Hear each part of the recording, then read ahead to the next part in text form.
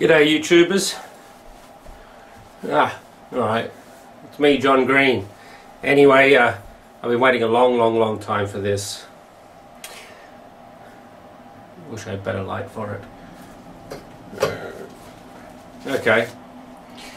Anyway, as I said, I had the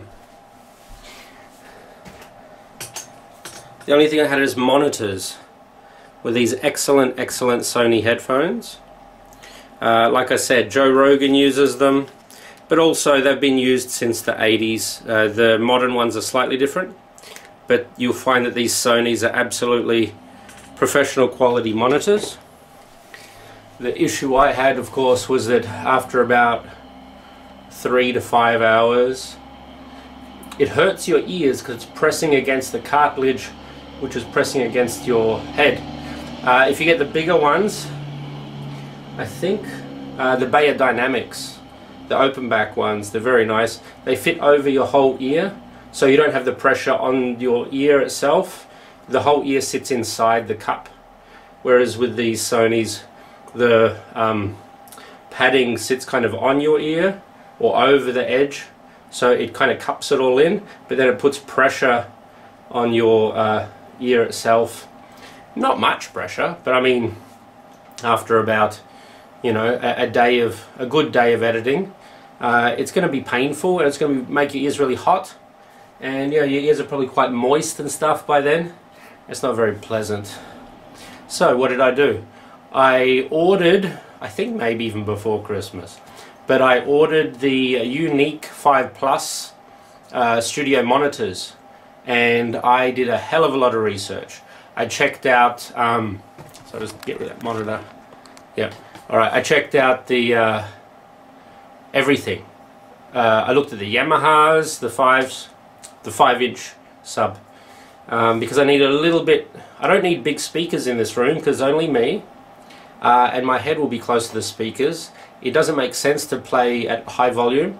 I almost bought some 7s, some Sony 7s. Oh no, Yamaha 7s. They would have been too big, and they would have basically blown my head off, or I just have to play them at very low volume all the time.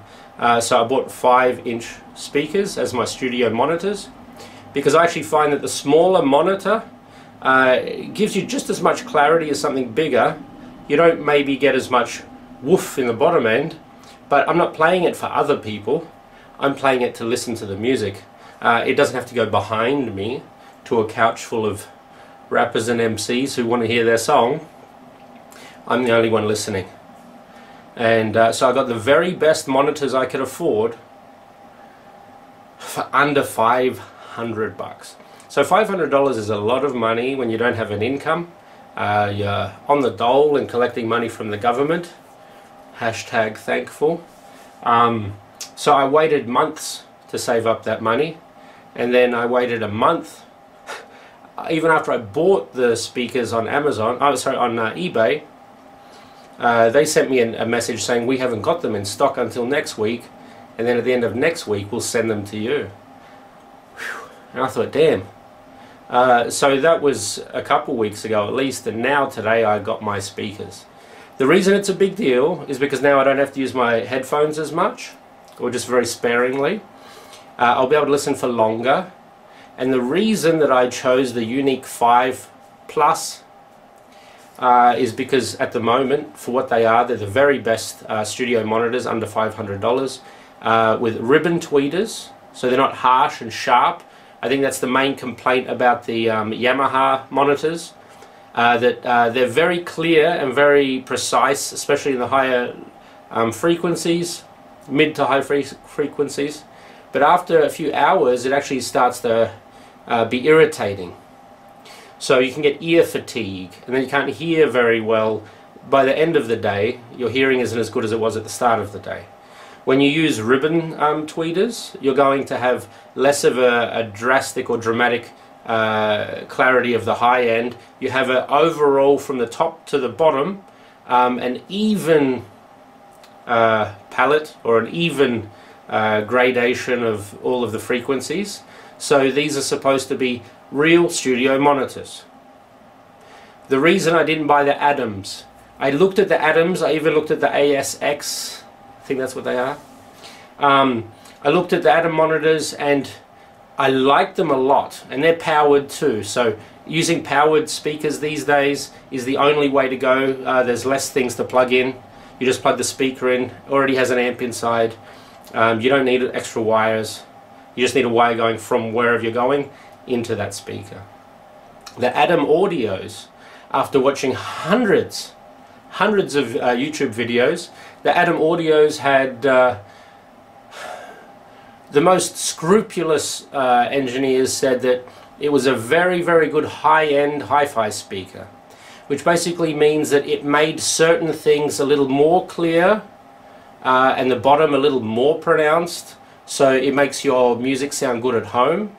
But I don't know if that's what I would want for a clean studio monitor. I think it was the ASX series or something with the little knobs on the front, the Atom.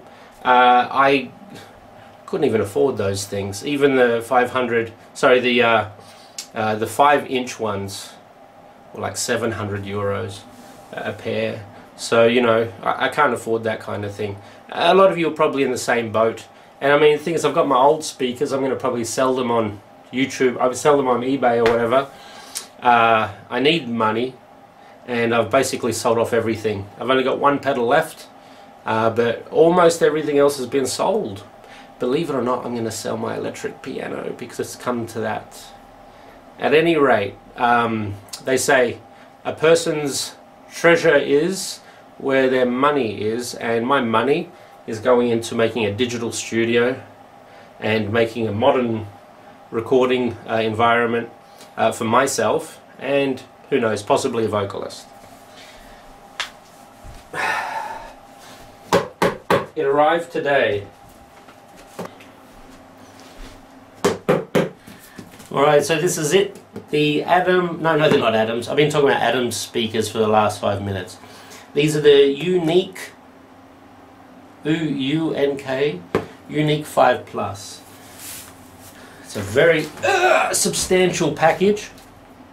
Remember, these are powered speakers, powered monitors, which means they have amplifiers in them.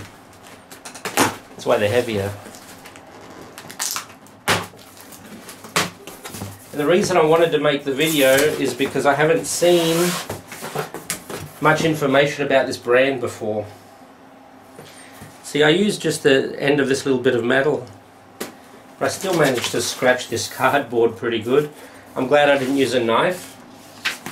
The speakers are in their own boxes, which is what I would expect when you pay top dollar.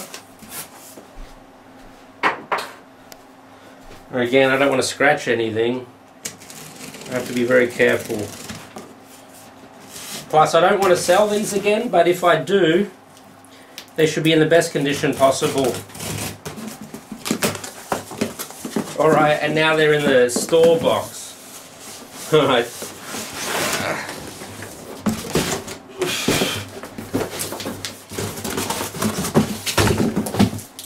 Alright, that's what the box looks like from the shop.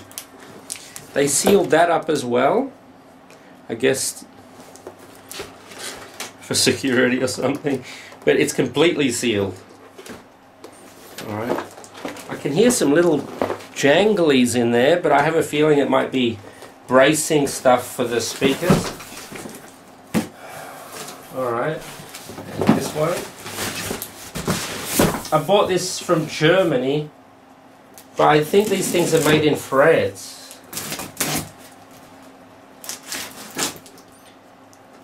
And there are not too many videos that show these speakers.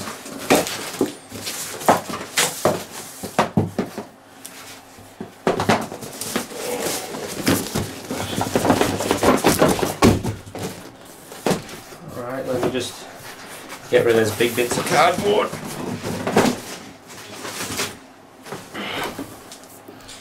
Okay, let's have a look.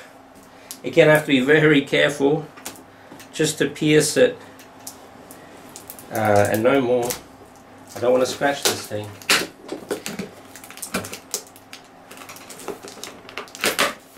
The box that you would get in the store has a fair bit of info. I mean, it's got images of the product. It has this scoop at the top, which is wide instead of just being a hole, and I prefer that because my speakers are going to be closer to the wall, and if it's just a hole, it could kind of maybe be impeded by being that close to the wall. Right, a little book which I'll probably never open. Ah, very nice. 15 amp EU. That's cool too. I'm happy that's EU because my whole studio is EU plugs, and I don't use UK plugs very much, just for my lights. Alright, that's a nice 15 amp fat heavy bit of cable. These feet I hear good things about. Alright, so these feet, I guess that's one of the first things you have to put on. This is a little thing that plugs up the hole in the back of the speaker. I'm not sure why you want to plug it up, but that's what it's for. Alright, these are the feet. I'll show you that in a minute. But the feet have a lot of people say good things about them because they're rubberized. We'll have a look at that in a minute. Excellently packaged.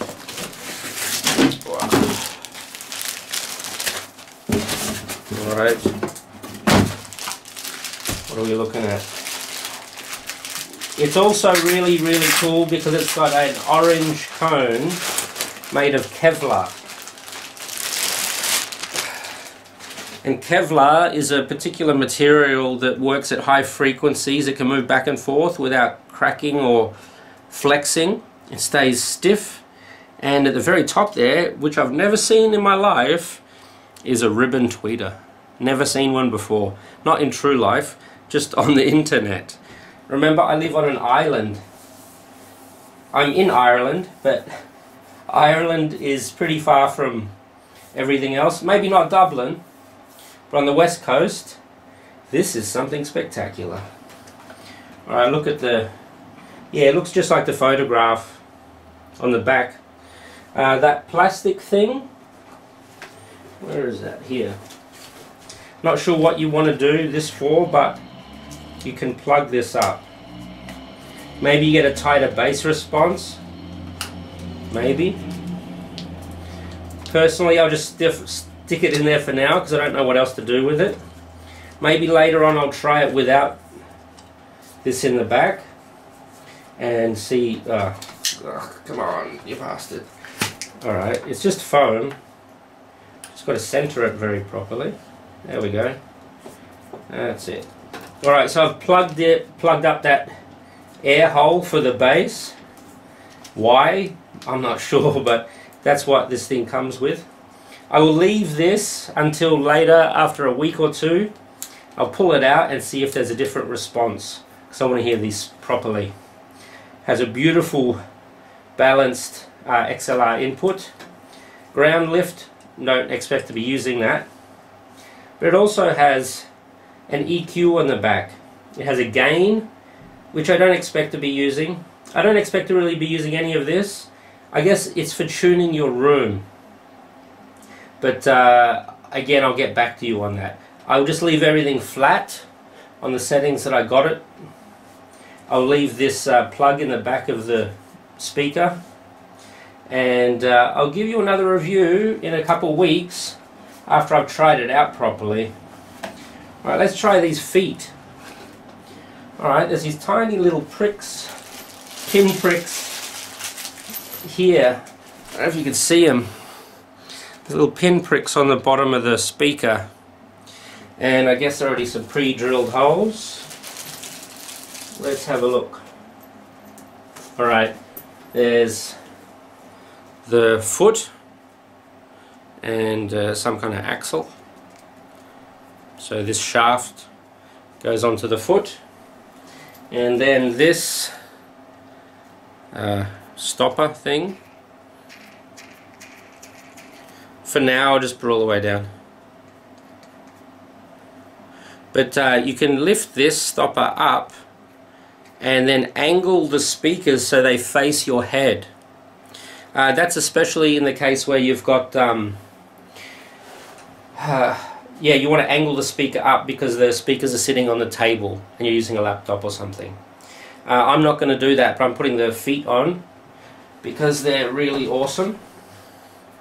Alright, I'm just going to put them all the way down. And then somehow... Oh, I see. What? No, I don't see. There's a screwdriver. I'm not sure what I'm supposed to do with it. Because it... Alright. Alright, there's these holes. And I would imagine that this thing would just... Yeah.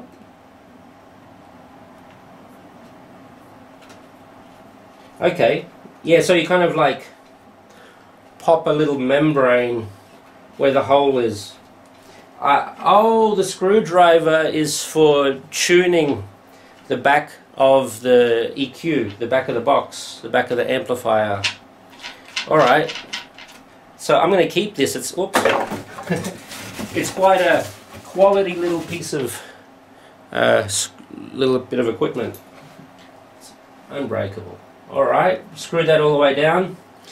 I'm going to do that for all of these. Alright, just put the shaft in, roll down the stopper all the way to the bottom, and then put the whole thing in. I don't know if you can do it closer. I'll try to do a bit closer so you can sort of see what I'm doing. It's not rocket science. Alright, check this out. So there's a membrane. You kind of pop it. You can feel underneath there's a screw hole. You just got to center the foot till it finds the screw. Damn it. Alright. It's hard to do holding up to the camera.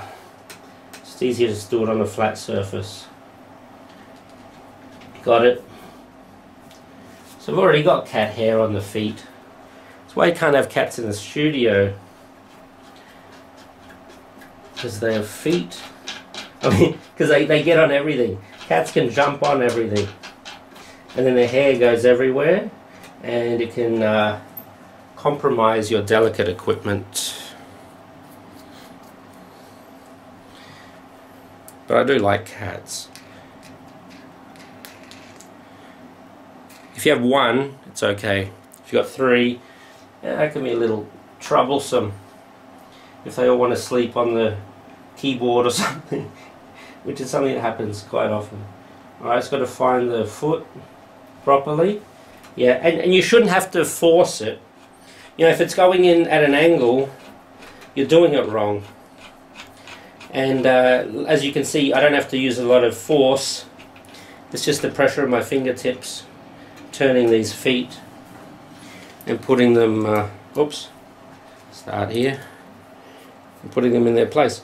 The feet are essential. Of course, you don't have to put the feet on. If you've got something else already, some acoustic foam or something like that, that's fine. But I think these feet are part of the selling point.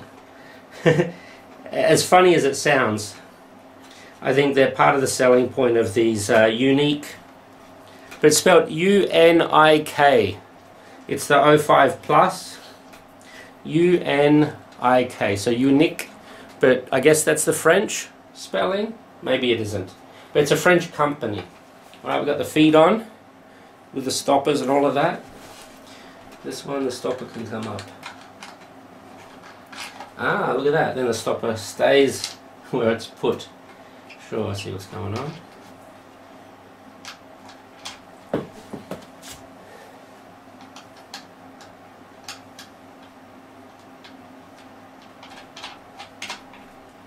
Excellent, excellent. Alright, one down. I'm going to plug the other one in. Actually, yeah, I'll plug that in a sec. I'll put the other one together. I'm keeping all of my boxes because this is a valuable piece of equipment. My order 1, yep, 1 pair.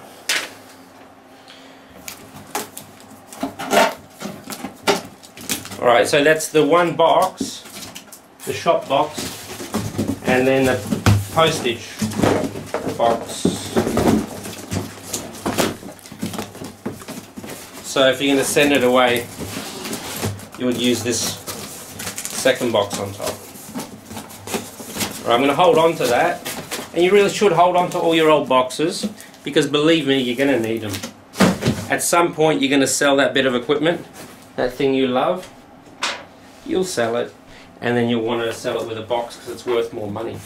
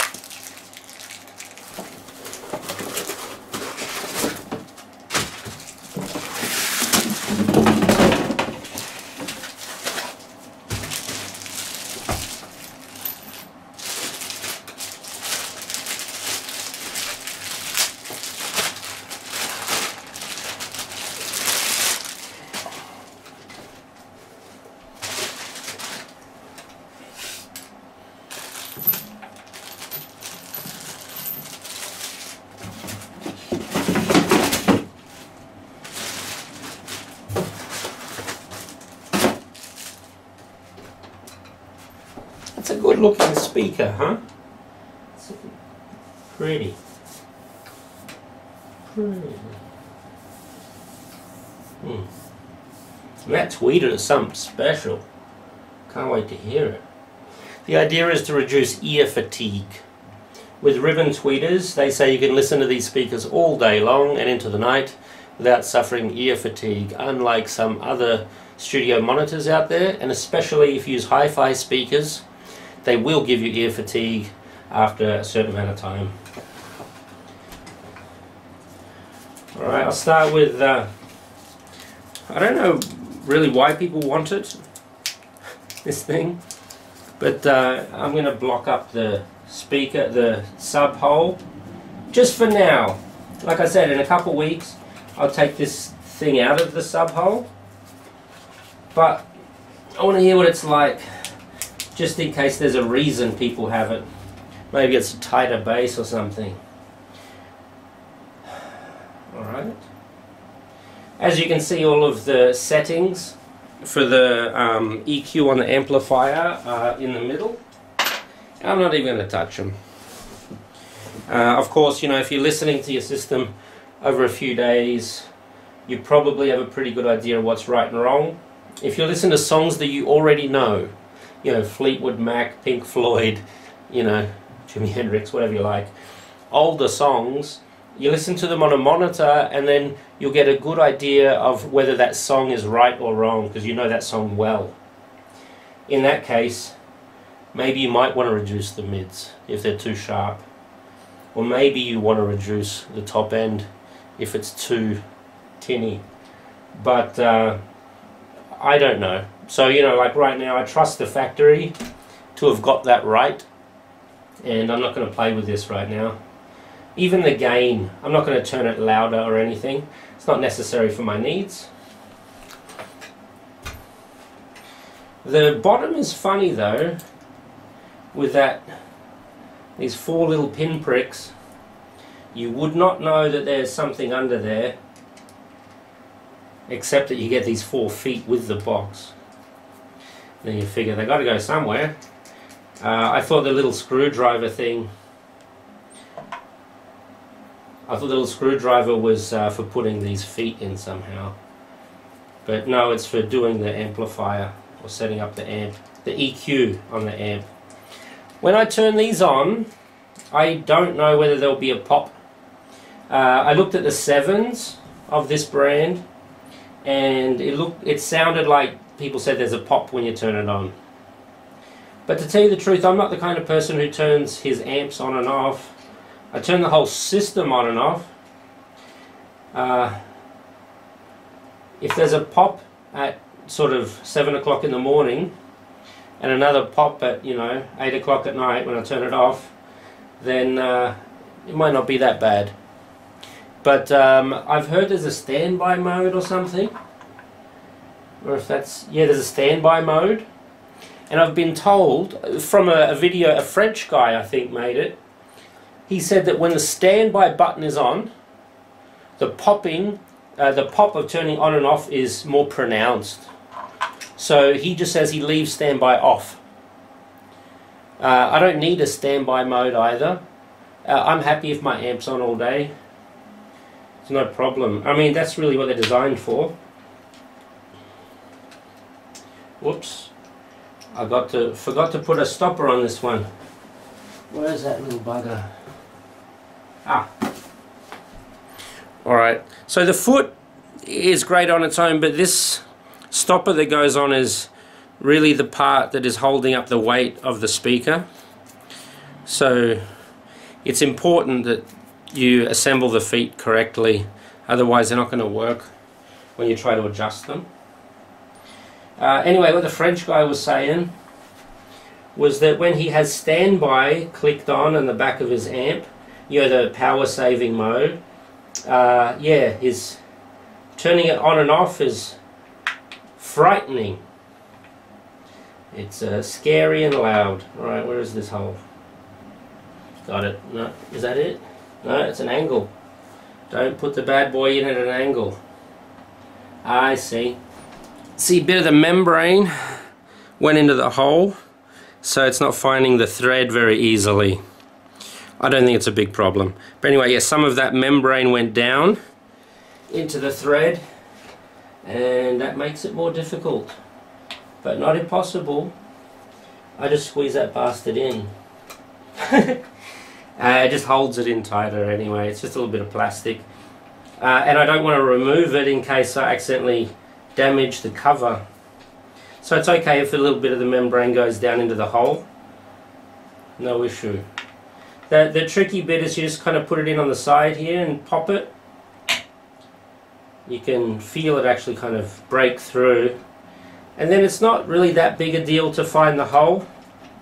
And then screw it all the way down. Make sure your stopper is all the way up, or you're not going to get the full benefit.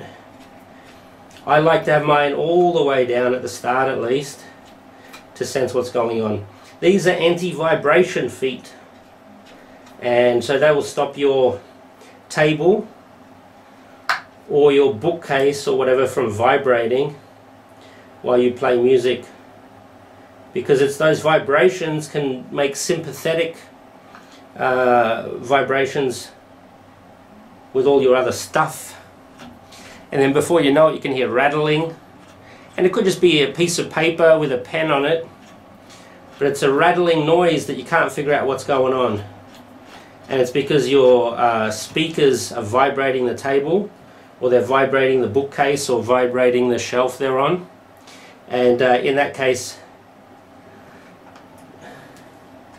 you don't have a silent studio. You have a noisy studio that makes rumbly noises, and that's not helpful to anyone. You'll probably just end up using your headphones the whole time instead of using your speakers. So yeah, there is still more soundproofing to be done in this room. I'm not going to deny that. Can't find the hole. Yeah, there's more soundproofing to be done, especially the floor. I want to pull up the carpet. I want to put down rubber sheeting, and then put a false floor over the top, like a floating floor, and then put the carpet back on, because I can hear my wife's computer downstairs, and if she's listening to documentaries or audiobooks or whatever, that might interfere with my recording. What's that? Same issue, right? So the membrane goes down into the hole, and then I can't find the hole real well because the membrane is squeezing it off to one side, but it's cool. Once you realize what's going on, I think it just pushes the plastic down into the hole, and then there's no issue anymore. Alright, tighten everything finger tight. It doesn't have to be hardcore, you know, this isn't a concert. I've plugged up the sub hole just to see how it sounds, and now it's time to plug these bad boys in and fire them up.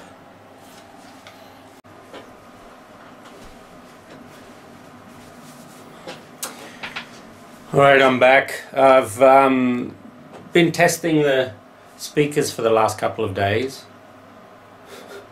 and I'll show you what I forget the name of the French guy. There's a French guy who did a review.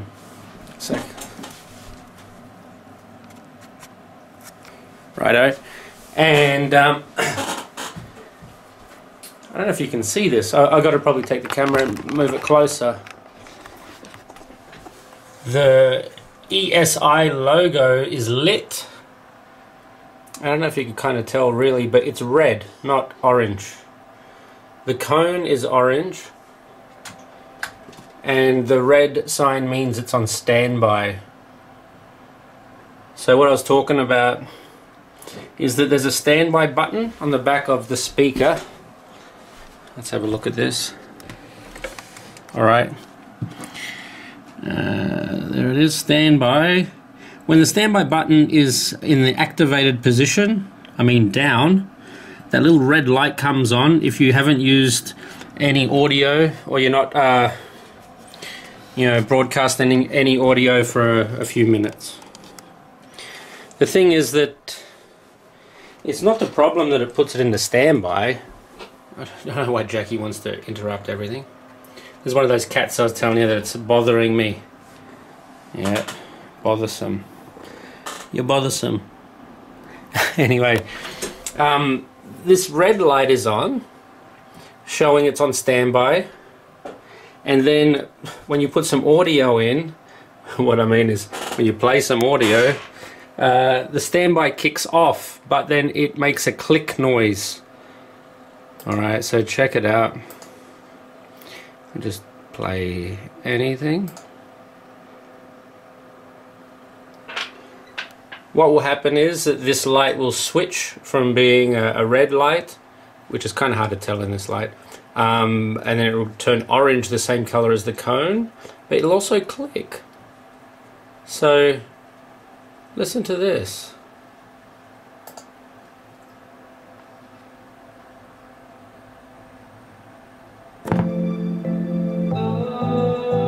See, it even started after the music was already playing.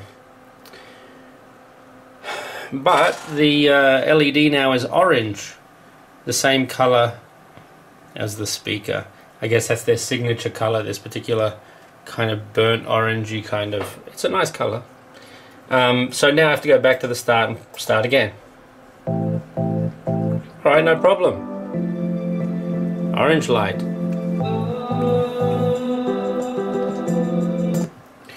The thing is, if I stop and do something else, if I start editing a video or answer an email or check Facebook or whatever, then this click noise kicks in again.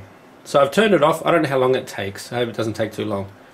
But you're going to hear this click when it turns off, and then you hear the click when it turns on. It's got a very, very simple fix.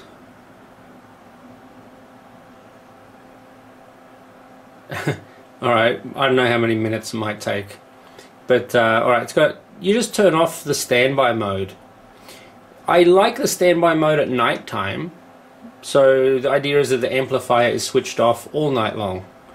Otherwise you could switch off your whole system, which I do recommend doing, and it is the safest thing to do if you live in a place that has storms and things, that you should switch off your whole system at night time. But like I said, these are new speakers, And I mean, all you have to do is reach around the back and switch each one off.